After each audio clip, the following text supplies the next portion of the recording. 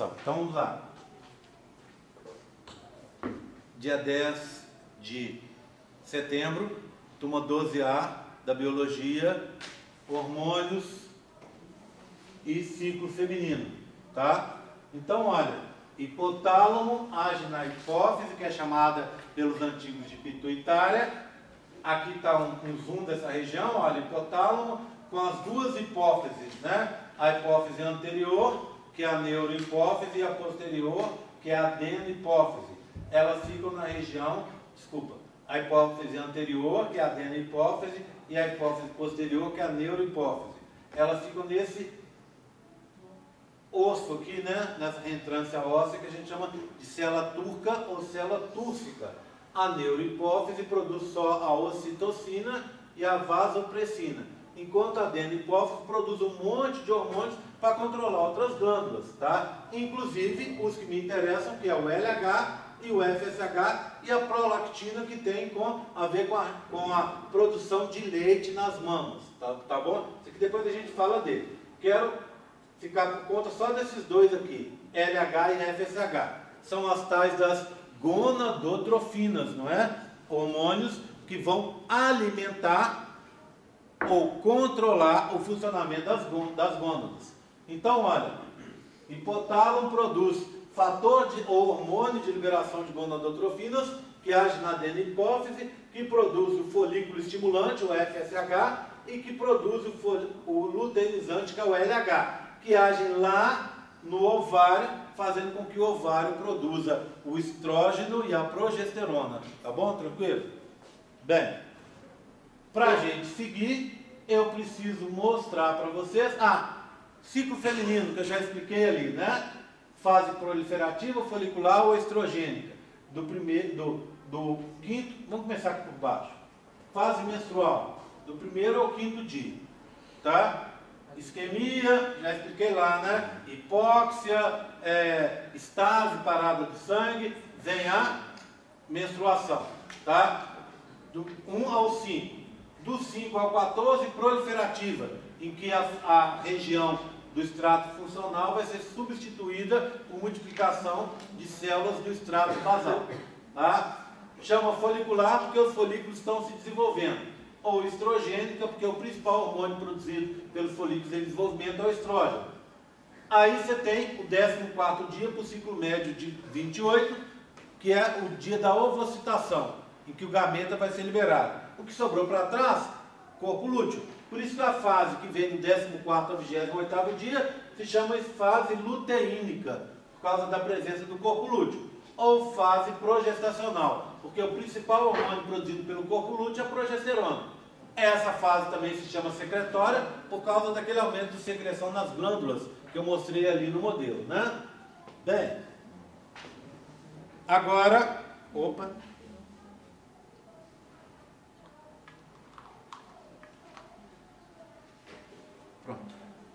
Então, olha as glândulas aqui, ó, numa figura, né? Olha, ela é retinha, é uma glândula tubulosa simples, a célula alongada, tá vendo? Aí, ó, a célula vai ficando cada vez mais gordinha, mais cheia de secreção, e a glândula vai ficando cada vez mais tortuosa. Porque, como vocês viram no modelo, vai tendo acúmulo de produto de secreção. Esse produto vai sair para fora aqui, ó, no lúmen uterino, e parte dele vai vazar aqui, ó, para o extrato funcional aqui em cima e também para o extrato basal, fazendo que ocorra acumulação de líquido, e esse líquido vai fazer o edema, né? Deixando o útero bem fofinho, pronto para receber esse bebê que pode estar em gestação agora. Bem, vamos dar uma olhada nessa figura para vocês entenderem. Eu quero mostrar essa figura e depois eu vou voltar para um modelinho que eu tenho, que eu quero mostrar para vocês. Na verdade, eu vou explicar primeiro pela figura e depois a gente olha pelo modelo, tá? Mas eu preciso explicar para vocês que o difícil da história é entender aquele gráfico, famoso gráfico que a gente chama de controle hipotalâmico, hipofisário, gonadal do ciclo feminino. Então a gente precisa dar uma compreendida nesse gráfico, tá? E eu queria contar para vocês uma coisa importante, que esse gráfico ele vai estar na prova de vocês com 100% de certeza. Então precisa entender direitinho esse gráfico para que a gente possa seguir à frente, tá bom? Combinado? Tá?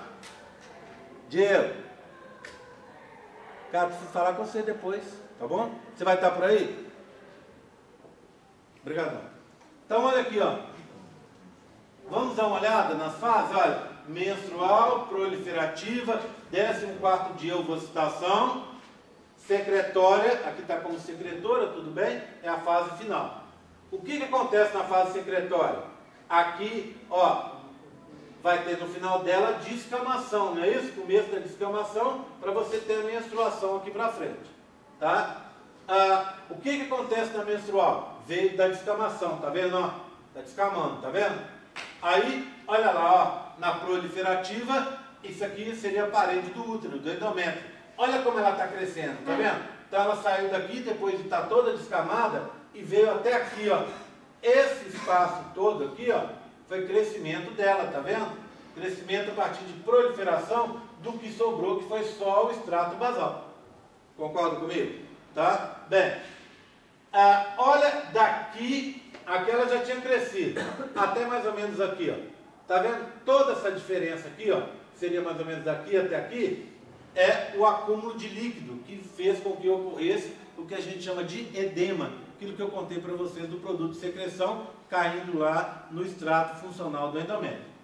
Bem, tá vendo esses espaços em branco aqui, ó? Isso aqui é para representar as glândulas. Essa aqui é a parte basal da glândula, onde só está o adenômero, a região de secreção dela. Olha aqui, ó. Ela vai crescendo, crescendo cada vez mais. Isso aqui é o tubo dela que se formou. E esse tubo está ficando cada vez mais o quê? Tortuoso. Tá? Por causa do acúmulo de produtos de secreção. Vamos dar uma olhada aqui em cima? Então, esse é o ciclo menstrual em que a gente está vendo a parede do útero. Parede interna do útero. Esse é o ciclo ovariano, em que a gente está vendo o que está acontecendo com o folículo. Então, olha, era folículo primordial, virou primário, esse já é primário, agora está abrindo o antro aqui, tá vendo? Vai ficar cheio de antros e depois vai virar um antro único. Vai deixar de ser primário, vai virar secundário com vários antros e depois terciário, que é o maduro. Está aqui, ó, no final da fase proliferativa, tá vendo? Aí vai ter a ovocitação, que a gente conhece popularmente como ovulação. O que acontece nessa fase? Liberação da corona radiata, o colócito e mais o gameta feminino, que é o ovócito 2 parado em metáfase 2. O que sobrou para trás? Sobrou para trás o corpo lúteo. Esse corpo lúteo, ele vai se transformar depois... Só um minuto. Diego. O cara acho que vai embora. Diego.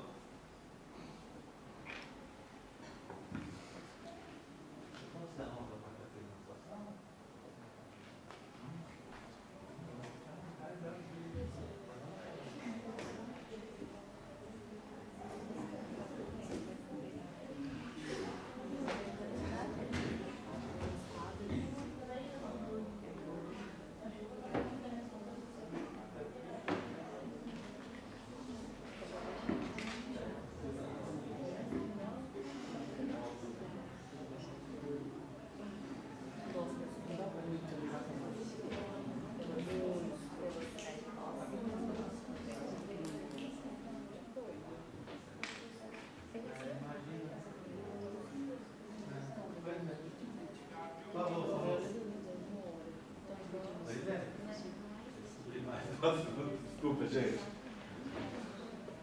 Estava olhando aqui o negócio da aula de quarta-feira. Ele que mexe com várias coisas lá na reitoria. Eu estava na PRG, eu estava procurando saber informação para ver como é que vai ficar a quarta-feira.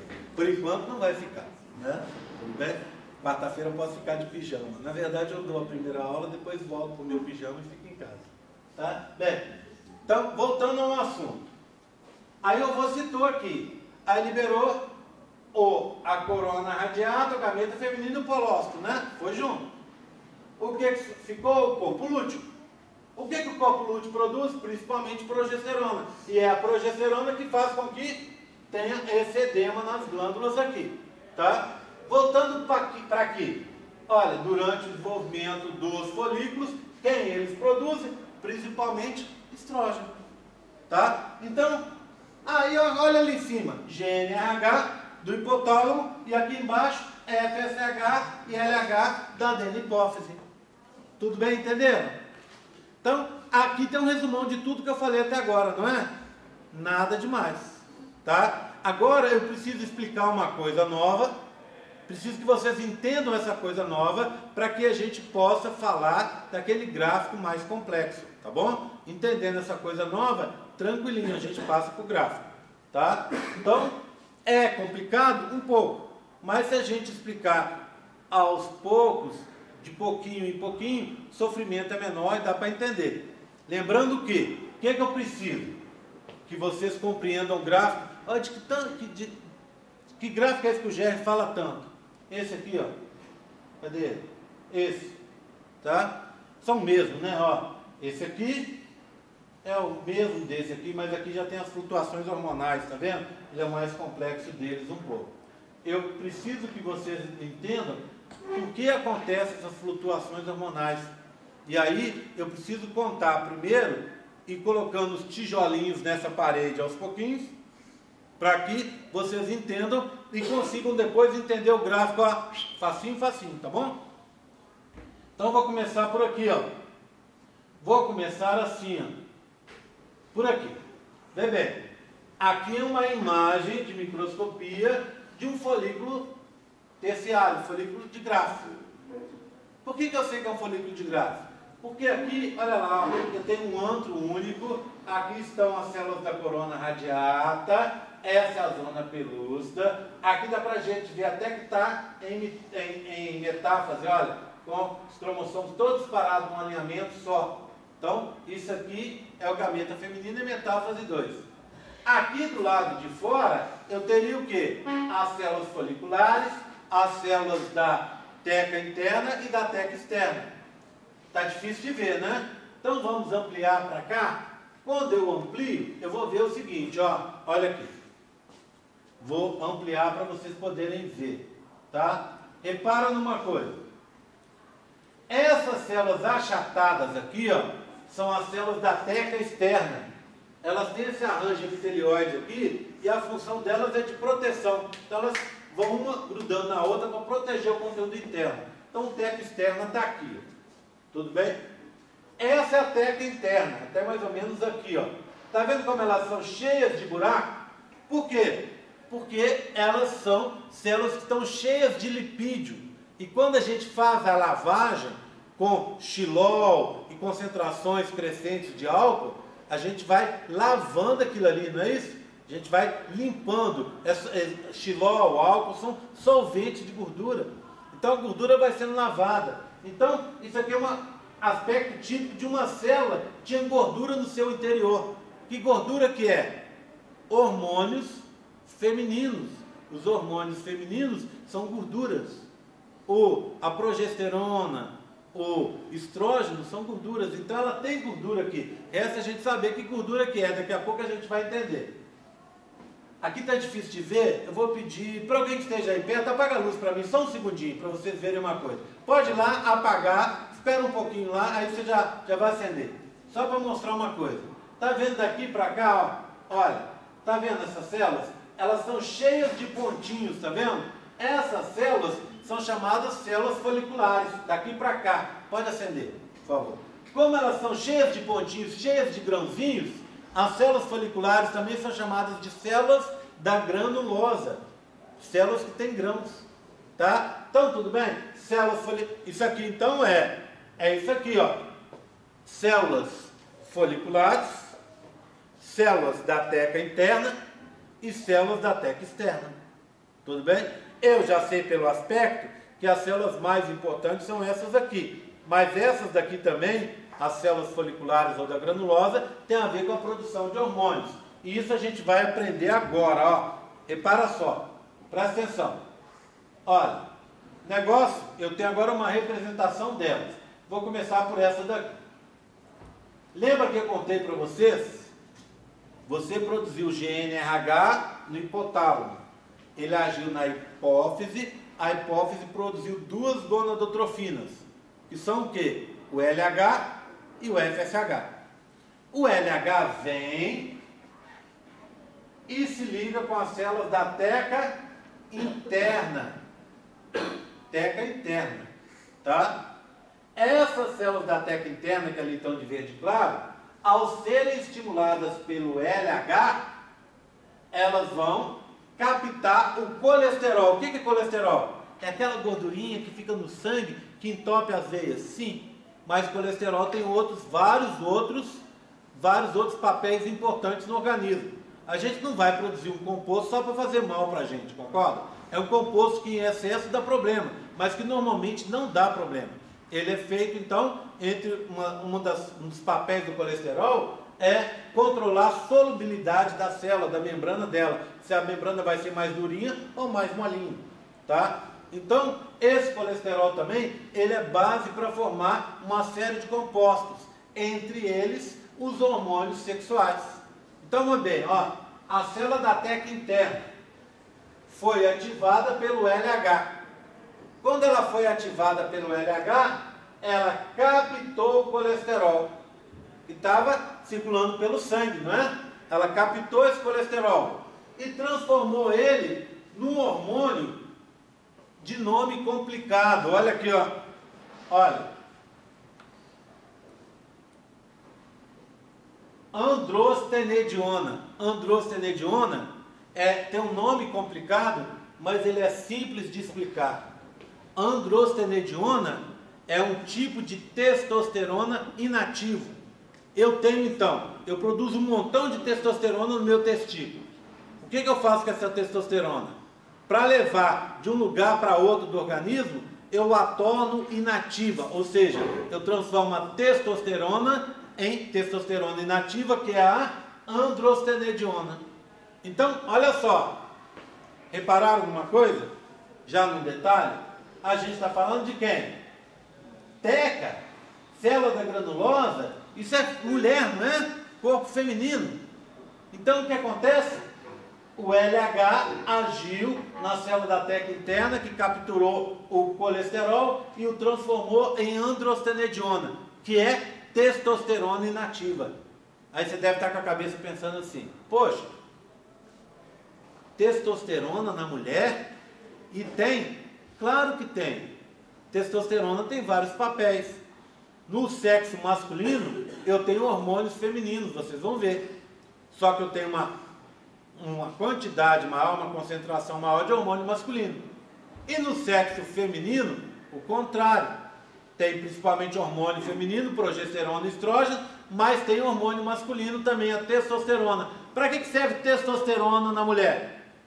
Testosterona é um hormônio que está associado com a adrenalina. Então, a testosterona vai potencializar o papel da adrenalina. E para que você precisa de adrenalina? Para fugir de um cachorro que corra atrás de você? Para correr atrás do ônibus, para não perder a prova de embriologia? Não só para isso, né? A adrenalina tem a ver com muita coisa, tá? Até para a gente ter coragem de sair da cama, precisa de adrenalina. Ó, e segunda-feira precisa, hein?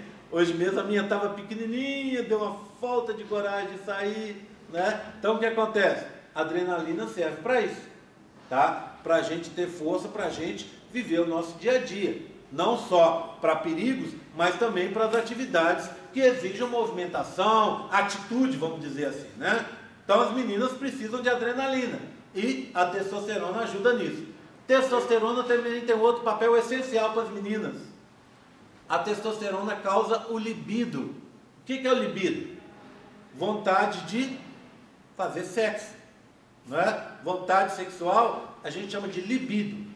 Então, para você ter vontade de fazer sexo, você precisa ter libido. Que a gente, muitas vezes, a pessoa chama popularmente de tesão, não é isso? Então, a testosterona é importante para isso. E mais ainda, a testosterona é que faz você ter o orgasmo. Muitas meninas não têm orgasmo porque tem pouca testosterona. Hoje em dia já tem pílula anticoncepcional e principalmente hormônio injetável que tem um análogo sintético da testosterona. Para quê? Para aumentar um pouco o seu nível de testosterona e garantir que você tenha orgasmo. Legal, né? Então você toma a pílula anticoncepcional, evita de engravidar e ao mesmo tempo tem esse plus aí, esse presente de poder ter orgasmos maiores, mais orgasmos, etc, etc, etc, tá? Bem, tranquilo? Então, quem agiu? O LH. Agiu aonde? Na teca interna. Ela capturou o colesterol e produziu androstenediona. Essa androstenediona, conforme eu falei, tem papéis femininos. Mas ela, aqui nas células da granulosa, ela vai ser capturada. Mas a célula da granulosa, que é a mesma coisa que célula folicular, para ela capturar a androstenediona, ela tem que ser ativada pelo outro hormônio, que é o FSH. Lembra das gonadotrofinas? Eram duas. LH, está ali em cima, ó. Ativou quem?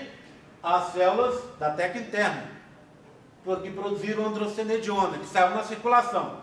Para você capturar a androstenediona que está na circulação, para suas células da granulosa ou células foliculares capturarem essa androstenediona, elas precisam estar ativadas pelo FSH. Para isso, então, quando elas são ativadas pelo FSH, ela capta a androstenediona e a transforma em quem? Em estrógeno, o principal hormônio sexual feminino. Quando a gente fala de estrógeno, a gente tem que lembrar que não é um só, é uma família com 20 a 30 hormônios diferentes. O mais importante deles, por ter maior quantidade e ser o mais potente, é o 17-beta-estradiol. Por isso que em algumas pílulas anticoncepcionais você vê escrito assim, estradiol. A pessoa muitas vezes usa estradiol como sinônimo de estrógeno, porque ele é o maior em quantidade e em potência. Tudo bem? Tranquilo?